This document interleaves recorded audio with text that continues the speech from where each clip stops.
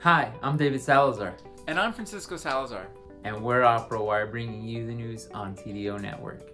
The Dallas Opera is set to return to the stage with a production of Madame Butterfly. But in conjunction with that opera, the company is set to introduce TDO Connections.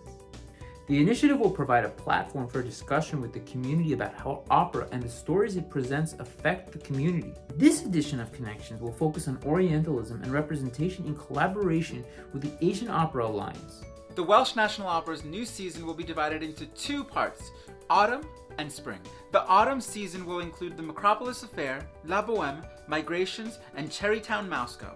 The spring season will include Blaze of Glory, The Magic Flute, and Candide. Out west, the Los Angeles Opera has also announced its 22-23 season. The company will present productions of Lucia di Lammermoor, Omar, Tosca, Le Nozze di Figaro, Peleas de Melisande, and Otello.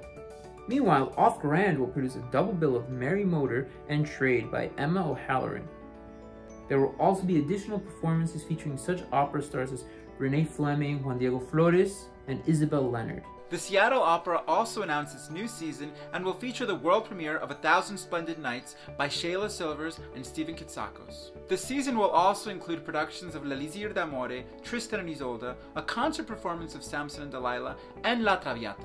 The Pittsburgh Opera also announced its 22-23 season.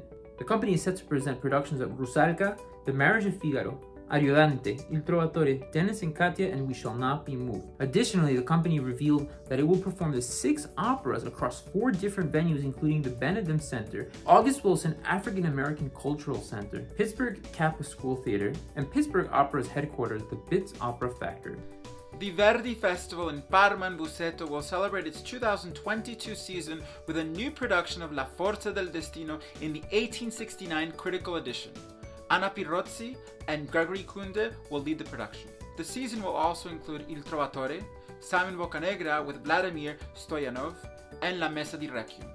And that's a wrap on this week's episode. Thank you for joining us. We'll see you next time.